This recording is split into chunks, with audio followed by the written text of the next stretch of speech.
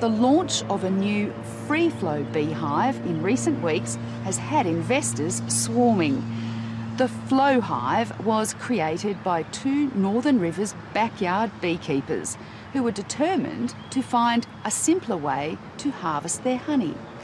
They ended up harvesting money as an online crowdfunding initiative took off, with more than $2 million pledged.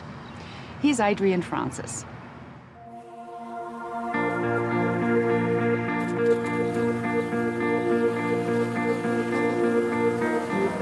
Father and sons Stuart and Cedar Anderson are honey hobbyists from the Northern Rivers of New South Wales. This slick and feel-good campaign of theirs is one of the latest crowdfunding success stories.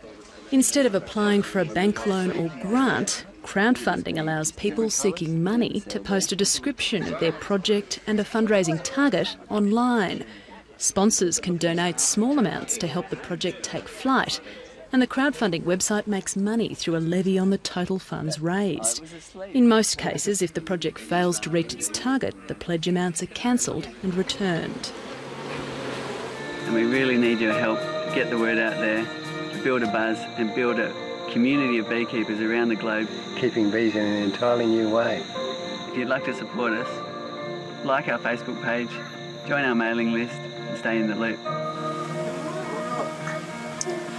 Honey.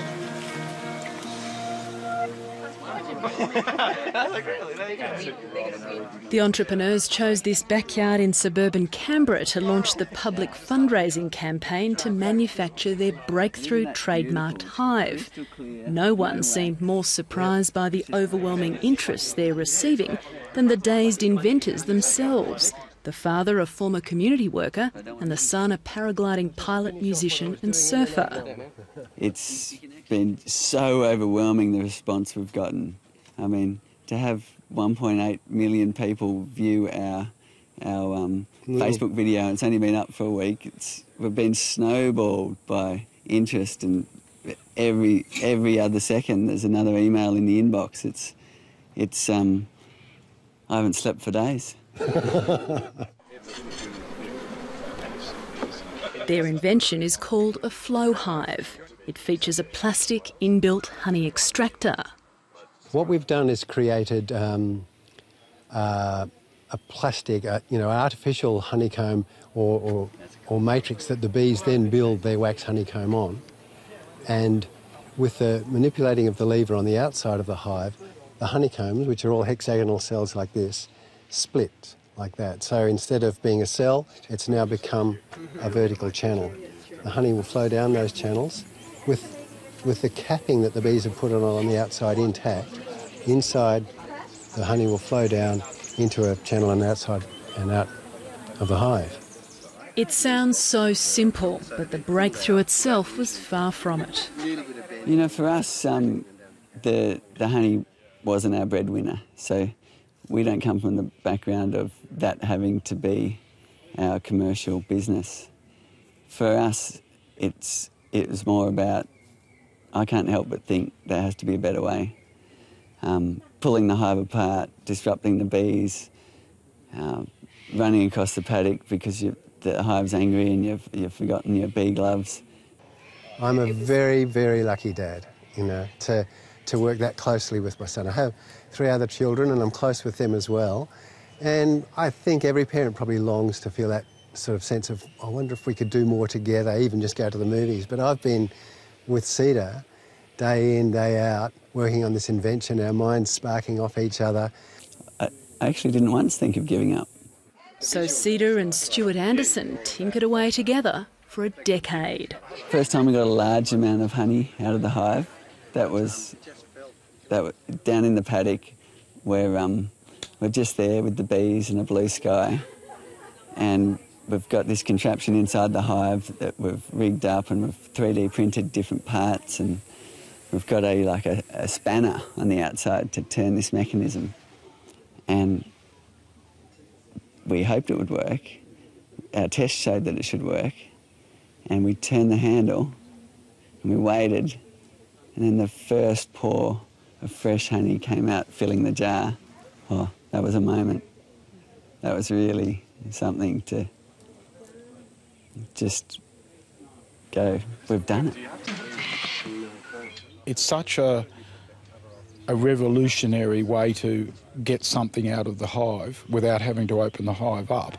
So it's going to have a really good environmental feel about it, a feel-good factor, but it's also, from a beekeeper's point of view, it's such an unmessy way to extract honey, and you don't need extracting equipment. All you need is a tube and a jar, and you can get the honey out of the hive. You don't need to spend $400, $500 minimum to get extracting equipment and have honey spread throughout your house while you're trying to extract it. The feedback on social media ahead of the fundraising launch showed there was enormous interest among American backyard beekeepers. So at the 11th hour, Cedar and Stuart Anderson switched from a crowdfunding platform that only accepted Australian currency to a US site. That decision paid big dividends for the duo.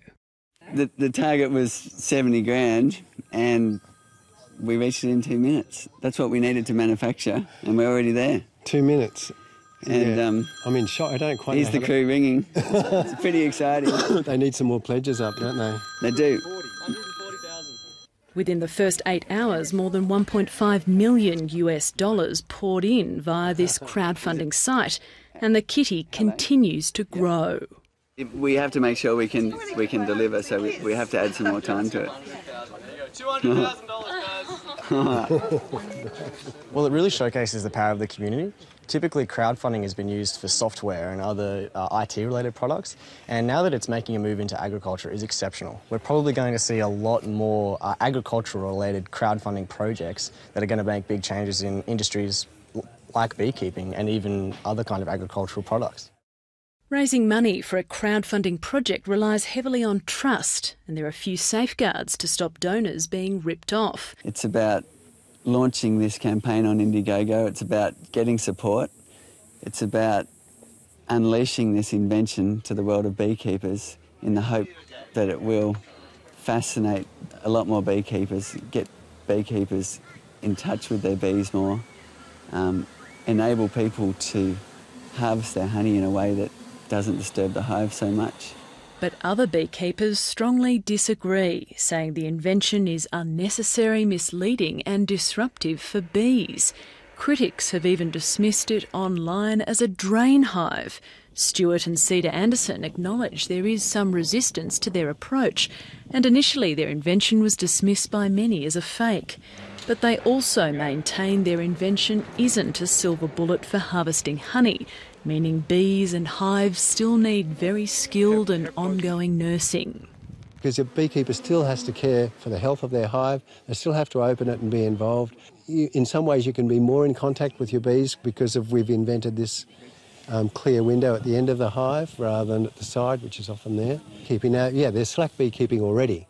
There's people that just don't have the time to attend to their bees. I've got plenty of examples of that.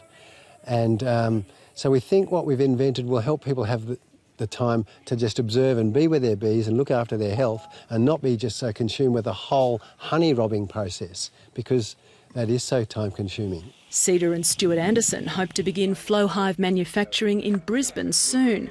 And the mini moguls also plan to manufacture in America later this year. We'll still keep our manufacturing in Australia.